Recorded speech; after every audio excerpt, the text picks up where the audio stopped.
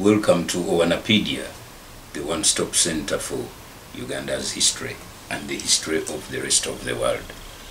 The name is Tony Geoffrey Owana, and I know you are already asking yourself what has happened to the old man. He's in a kanzu, Sawasaja Wangale, he's in a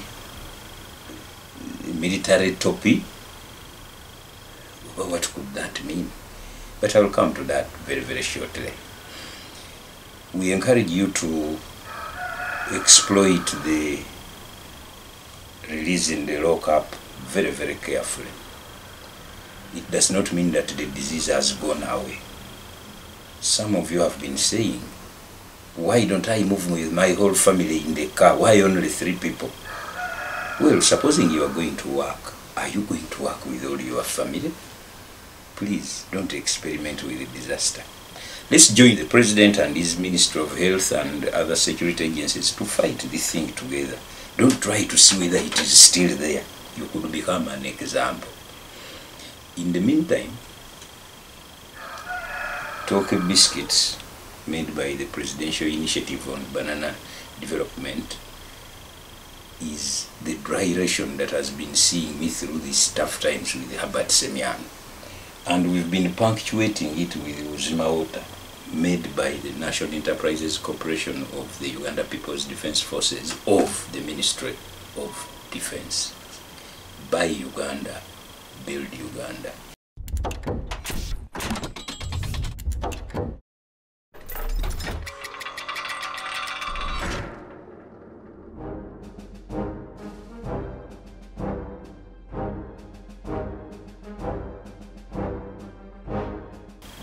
I do not know where Right Honorable Rebecca Litwala Kadaga was on 24th May 1966, but from the records available she was 10 years old. If she was in Kamuli, she would probably have tried to celebrate with her parents while fire was going on in Kampala. As we speak now, Rebecca Kadaga celebrated her birthday on 24th May, and there was no chaos. Honorable Kadaga, we wish you many happy returns. Now, why am I dressed like this? I am taking you back in memory lane to the 24th of May. And the year of choice is yours. If you go to 1966, it is when these invaded the citadel of these. By these I mean the kingdom of the Kabaka of Buganda. These invaded these, and the result was that from 1966 there was no Kabaka in Uganda, and his palace, which was called Lubiri, became Malire barracks, and the name Malire barracks would last until the government army left way back in December, I think 1997. But on 24th May 1996, history was made when, for the first time in 30 years, ordinary Buganda and their Kabaka, Mutebi, entered Malire barracks. That was no small thing. When Museveni took power, one of the things the NRM pledged to do was to restore the wrongs that have been inflicted on various people. Among these various peoples were the Buganda, my uncles, whose property had been annexed by government after the events of 1966. I'll not go into their merits and demerits. The fact is that property was taken, and the NRM pledged itself to return whatever it could return. So on 24th May, Sawasaja Mutebi got together with Museveni, and they celebrated with a Thanksgiving in Malire barracks. The commanding officer of 1st Division at that time was Brigadier Ivan Koreta. Today is a 4-star general, and is the one who welcomed the guests, including the Kabaka, to the barracks, which is why I am dressed in such a grotesque manner. Welcome to 24th May 1996 to Malire barracks, which would later revert to the owner to become Lubiri Ssaabasajja.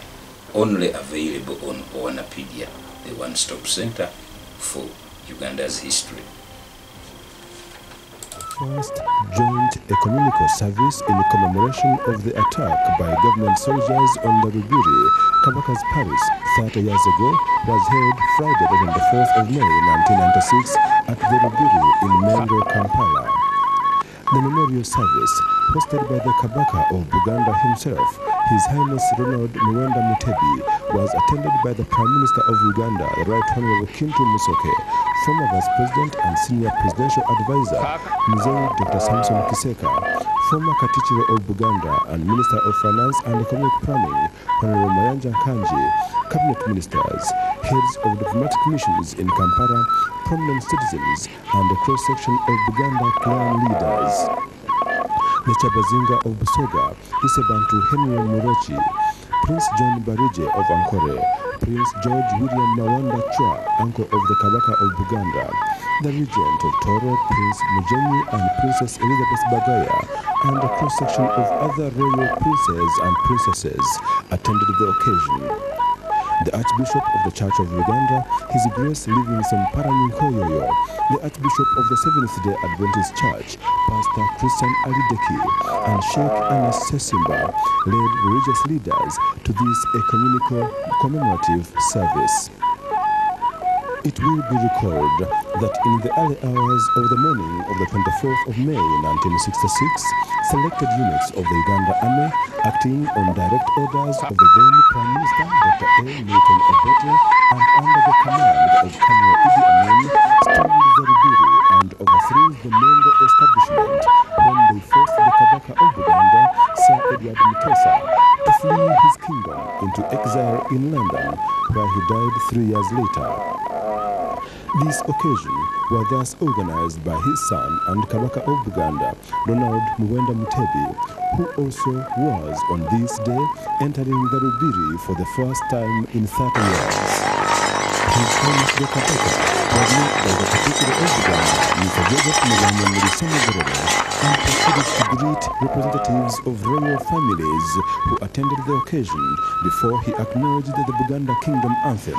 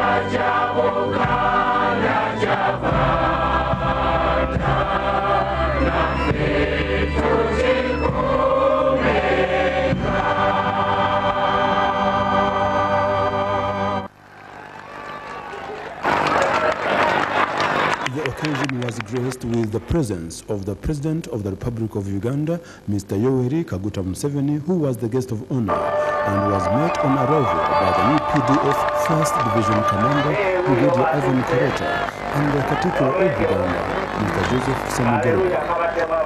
The President was then received by the Kabaka of Buganda, His Highness Ronald Mutebi, his sister Princess Nassolo, his uncle Prince George William Mwamba Tra, and other royals at this first memorial occasion.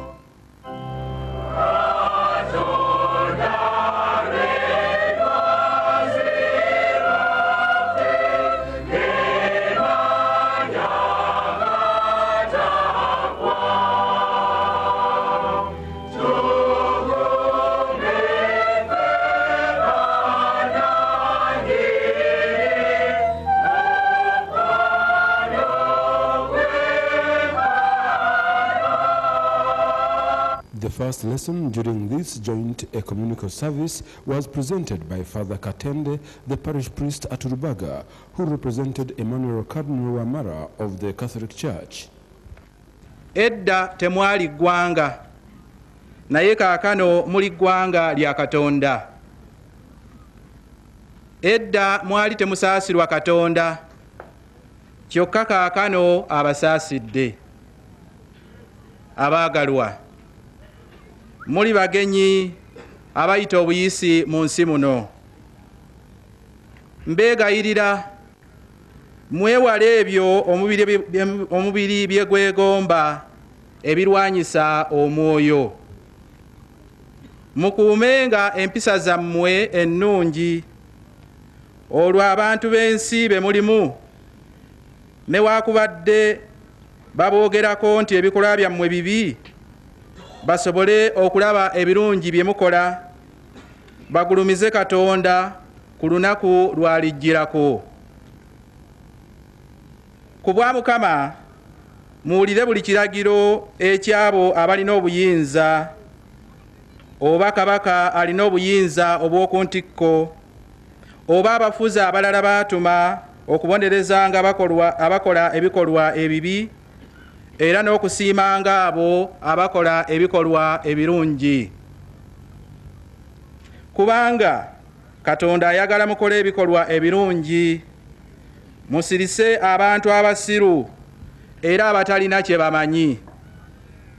Mube baddembe, naye eddembe eryo muleme kulyesigamako okuyisa obubi, wabula mulikozese ng'abaweereza ba Katonda.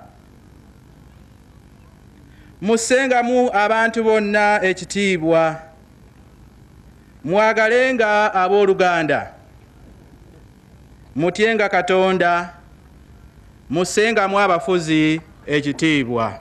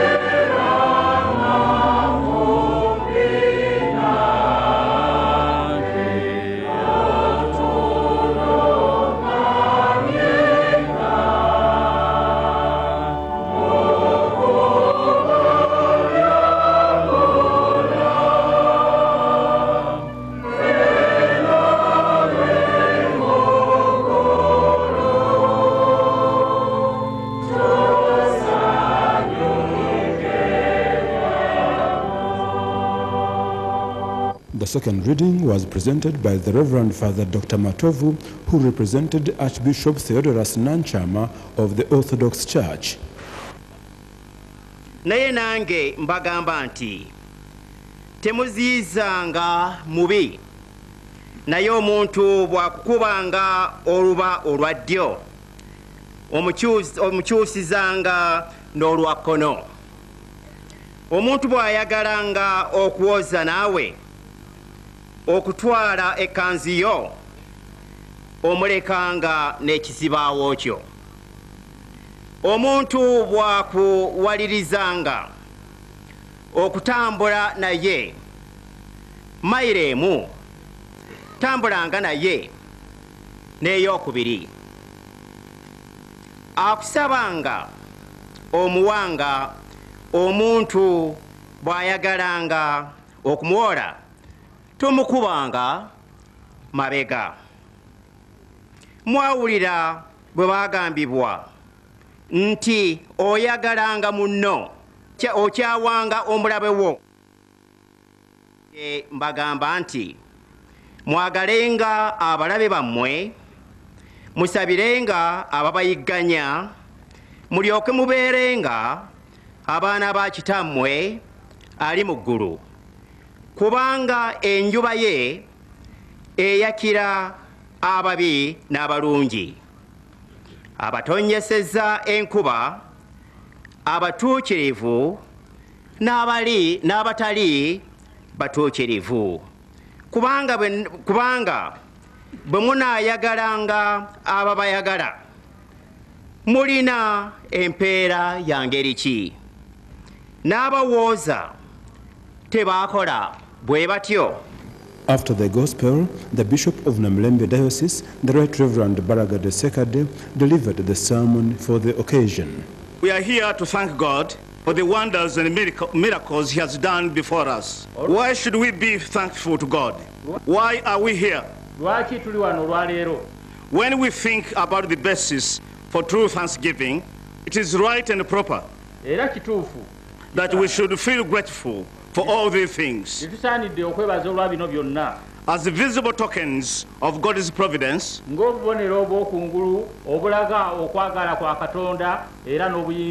they constitute an important basis,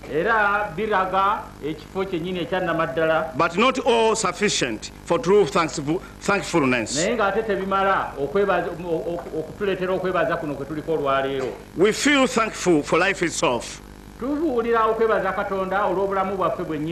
older we grow, the more we do feel grateful for health. We feel grateful for strength, for food, for homes, for our country, and for our leadership. Some of us saw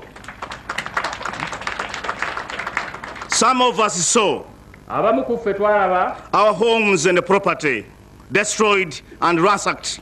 twalaba ebyaffe nga bisaanyizibwawo either by wind oba ng'empewo ebifuuwa or war oba olutalo or some other calamity. oba ebigambo ebirala ebyakabenje. We know what it means Tumanyi kye kitegeeza that we stand in the grounds of Lubiri. nti tumanyi kye kitegeeza ffe okuyimirirako wano nate.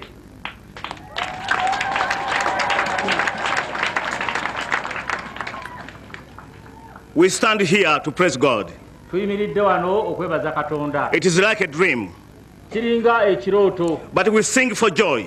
naye twebaza era tuyimba olw'essanyu. We say, as the psalmist of old said, Nga omuyimbi wa Zabbuli bwe yagamba Lord, take us back to our land, nti just as the rain brings water back to dry riverbeds. Feel deeply grateful to God twagala okwebaza ennyo Katonda for the wonders and the miracles. olw'ebyekyewuunyo era n'ebyamagero As we came in here, nga tubiraba bwe tubadde tujja wano, I saw vividly these miracles, and we want to thank God for that. era twagala okwebaza Katonda. We are here to give him glory. Tuli wano okuwa Katonda ekitiibwa.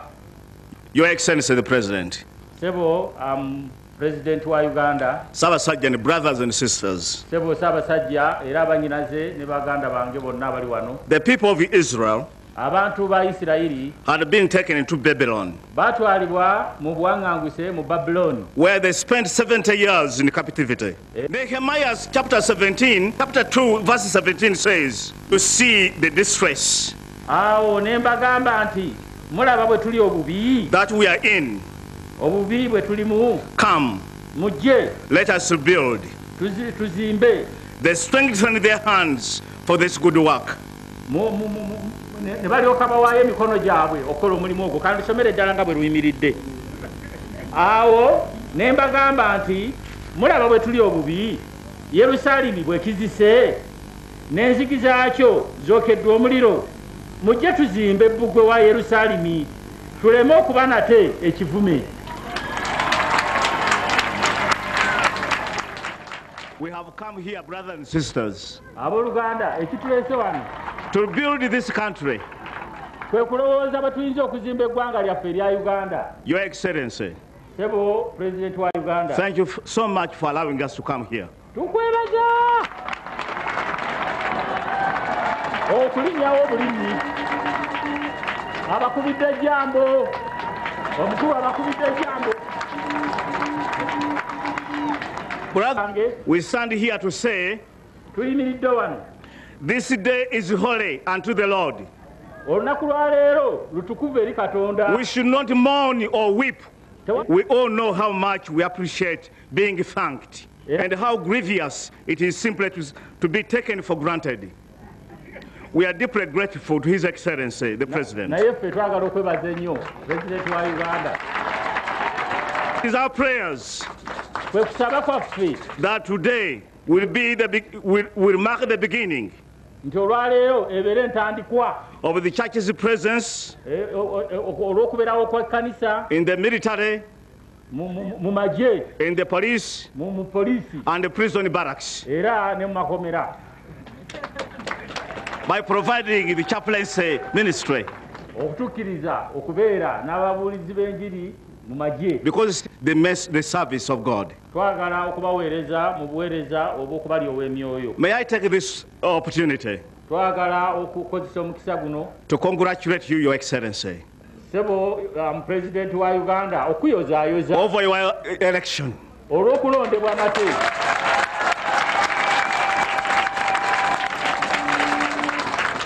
In conclusion, Nga mmaliriza in this latter part of the 20th century, mu kitundu kino ekisembayo ekyekyasa kino ekya20, we as individuals and as a nation ffe nga bassekinnoomu ate era ng'eggwanga need to recognize how utterly dependent we are upon God twagala okwongera okumanya nti ddala twesigamye ku Katonda yekka for preservation from conversions from within okusobola okubeerawo and from catastrophe without. n'okuva mu bigambo byonna ebyakabenje gye tuli. We shall rebuild this country Tujja kuddamu okuzimba eggwanga lyaffe lino if we forgive those who have wronged us nga entandikwa kwe kusonyiwagana by not resuscitating the old hatreds and the problems that we went through. And by totally depending upon the masses of God. And nothing else can give us peace. So sure as a faith that causes us to surrender ourselves to Him.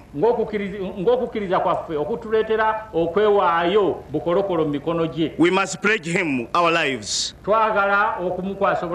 We must pledge Him our country. We must pledge Him our leadership. And so during these critical days of frustration and fear, we should respond to the privilege of prayer. May I wish you the best as we celebrate this victory.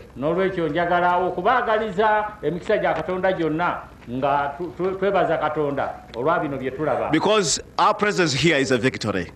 May the Lord bless you.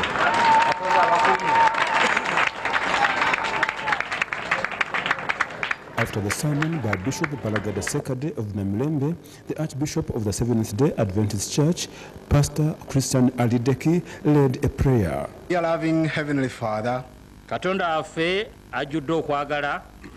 we give glory and honor to your name. We dedicate His Excellency the President in your hands. Bless him in this time when he's establishing a government that will henceforth establish more peace in Uganda and development. N'okusingira ddala tumwayo mu kiseera kino ng'ali mu kuteekateeka gavumenti egenda okulembera eggwanga lino era ng'erikulembera mu mirembe. Heavenly Father, we dedicate to you the King. Era Katonda waffe twagala okuwaayo Ssaabasajja Kabaka waffe. We thank you, Heavenly Father, for the peace that you have given in Buganda. Twagala okusaba okwebaza olw'emirembe gy'otuwadde wano mu Bwakabaka bw'e Buganda. And we want to thank you for the cooperation that is existing between the central government and the traditional leaders. It has been because of that cooperation that we have been able to come back to this place and worship you. Heavenly Father, we pray that you may continue to establish peace in Uganda. In all parts of Uganda, Heavenly Father, establish peace. Those hearts which are hard, soften them to know good leadership. We dedicate all government departments in your care, especially the army which keeps the peace in Uganda. Also continue to pray for our neighboring countries. May establish peace there also. Your peace, Heavenly Father, rule all over Uganda. Peace be on the President Museveni, on your king, the King of Buganda. Peace be abound in all Uganda and in every home in Uganda. Another prayer was led by Sheikh Anas Sesimba, who represented the Mufti of Uganda, Sheikh Ibrahim Ruwemba. Linnya lya Katonda omusasize nnyo era ow'ekisa ekingi.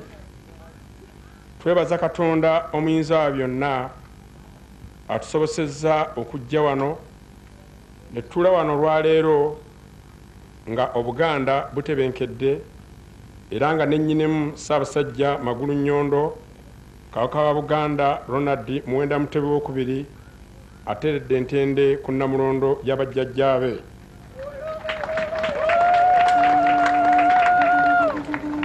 Ayi Mukama Katonda wa ffenna nga tujjukira ekikangabwa eky'entiisa ennyo ekyatuuka ku Bwakabaka bwa Buganda n'Obuganda bwonna kati emyaka asatu egiyise nnyinemu bwe yalumbibwa n'agobwa mu lubiri luno mu ngeri embi ennyo ey'ettemu. Ayi Mukama Katonda ate tukwebaza olwaleero era nga twebaza nnyo nnyini ddala okulaba nga oluvannyuma lw'ekiseera ekyo ate kati eggwanga lyonna litebenkedde, Obuganda buladde. Era nga kino kivudde ku buzira n'obuwanguzi obwakolebwa abanoonyezi b'eggwanga lino nga bukulemberwa omuzira Namige President Yoweri Kaguta Museveni gwe tuli naye wano olwaleero. Ayi Mukama Katonda, tukuŋŋaanye wano nga tuwaayo emitima gyaffe gyonna n'obuwulize gy'oli nga tukusaba okuume eggwanga lino, okuume Kabaka wa Buganda n'ennono za Buganda, abalangira n'abambejja batebenkere emirembe. okuume pulezidenti Yoweri Museveni, gavumenti ye, abalwanirizi b'eggwanga lino bonna okutwalira wamu obwenkanya n'amazima bisimba amakanda mu nsi yaffe eno Uganda. Ekitiibwa kya Kabaka ne Kabaka bitebenkere era bisibemu ekitiibwa ekijjuvu nga bwe kyali okuva edda. Ayi Katonda wa ffenna, tukusaba okuume pulezidenti Yoweri Museveni, okuume gavumenti ye, okuume Kabaka n'Obwakabaka n'eggwanga lyaffe lyonna okutwalira mu Uganda. Ssaabasajja Kabaka Ronald Mutebi wangaala. Amina. You've heard the prayers by our religious leaders. The last of was Sheikh Anase Simba. And coming next is the Archbishop of the Church of Uganda, whose election was in itself a historical one. That is Right Reverend Livingstone Mpalanyi Nkoyoyo, who has since departed. What was the history in Nkoyoyo? There was a belief earlier that it was not possible for a Muganda to be Archbishop of the Church of Uganda.